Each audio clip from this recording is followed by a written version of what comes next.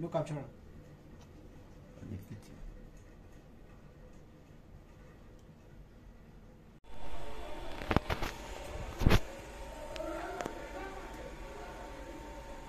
So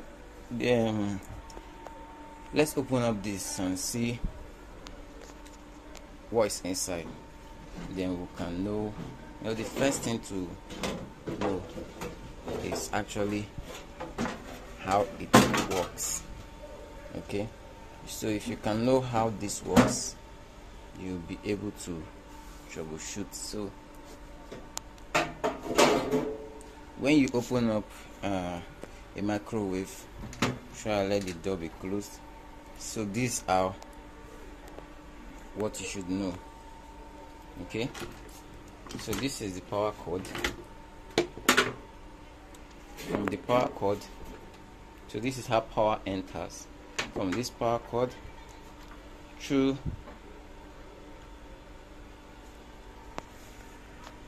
this is the earthing. Okay, this is the earthing right here, and this is just a terminal plug. This is the out and this is the in. The power comes in from here and goes to the microwave through here. Okay, so before it goes through this place, it passes through this fuse. Okay, so this is the fuse. You can see this one is burned out, so let's bring it out. This is actually blown, so we are going to replace this, right? You can see that this is blown. This fuse is gone. It's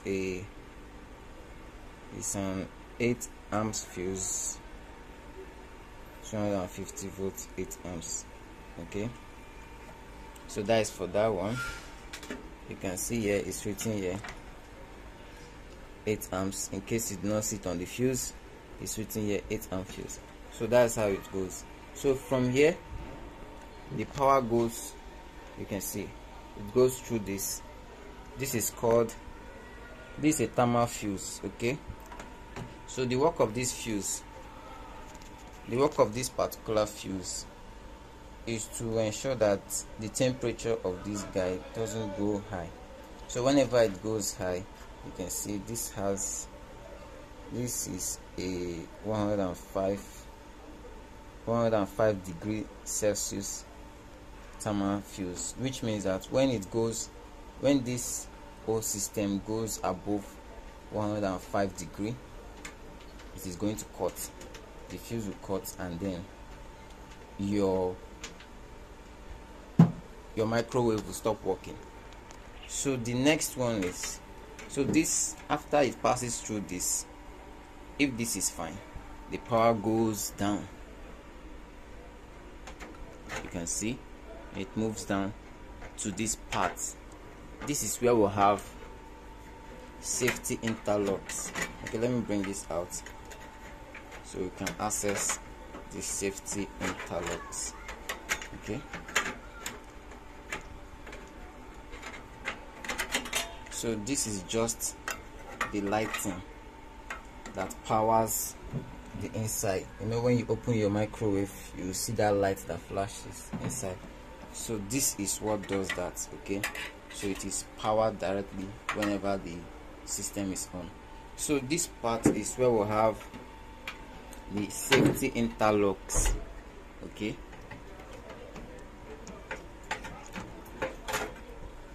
this particular microwave from Century has 3 safety interlocks. So we have this is one of the interlocks. This one, this is the second one,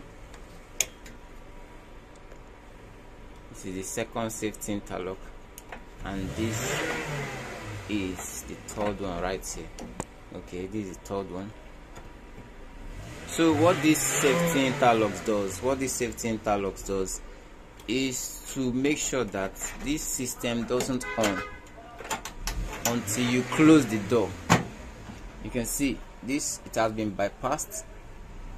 There's supposed to be a hook here and another hook here. So when you close it, as soon as you close the door, those hooks are supposed to come out inside here.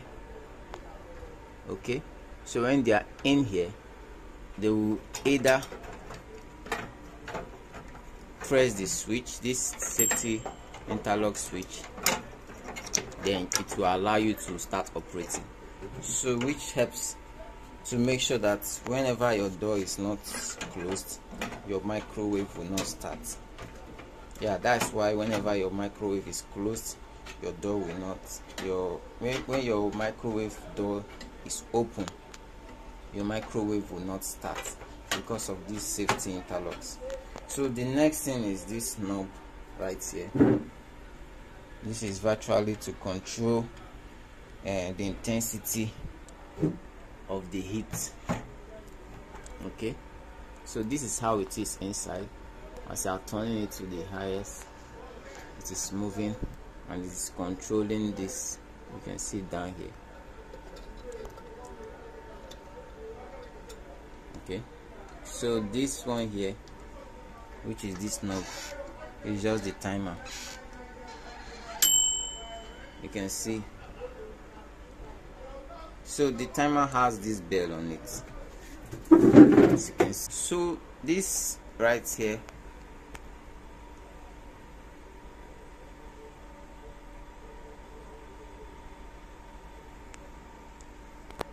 this particular one is the transformer. Okay, so this transformer is what powers the main equipment. So this is the main part of this microwave. This particular part is the main part. This is what provides the microwave effect.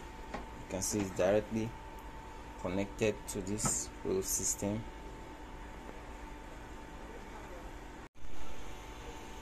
As you can see, it is directly connected to this system here. It's got connected directly to the whole body. So this is the main microwave. This is what provides the heating. That's why it's connected with an iron cable, an iron wire. So before this, you have this here. This is the capacitor that maintains the polarity of this. Okay, so it's a protective capacitor that makes sure that the polarity of this remains intact, that you don't have unfiltered voltage going to this. Alright, so this is your cooling fan that extracts the heat out of this microwave generator. So you can call this a microwave generator. So it provides the heat that is needed, and this helps to extract it to make sure that this guy doesn't overheat. Okay, so that is just it. So if your microwave is having issue, it depends the kind of issue it's having. Before you start working on it, make sure that the door is closed. Make sure that the door is closed. Now when the door is closed, make sure that the safety interlocks are all good. Test them. If you look at the safety interlocks very carefully, you will see that where they noted them, there is normally closed and normally open switch, and then the common. You can see them. The NC is the normally closed and the NO is normally open, while the COM is the common. So this means that the common is always connected to the NC, but when you press the switch, it will disconnect. And also means that the common is usually not connected to the NO. You can see the diagram. So when you press the switch, it will connect to NO. With that, you'll be able to troubleshoot fine. So you also test that this guy is always reading continuity. There should always be continuity between this terminal and this other terminal. Okay, So whenever there is no continuity between this terminal and this terminal, you know that this thermal fuse has blown. So the next thing is to always check this fuse. This fuse is one of the fuse to check first. So whenever this fuse is bad, replace it. Okay, like we are going to replace this fuse now to a new one, and then we are going to test it. Okay, so that's all.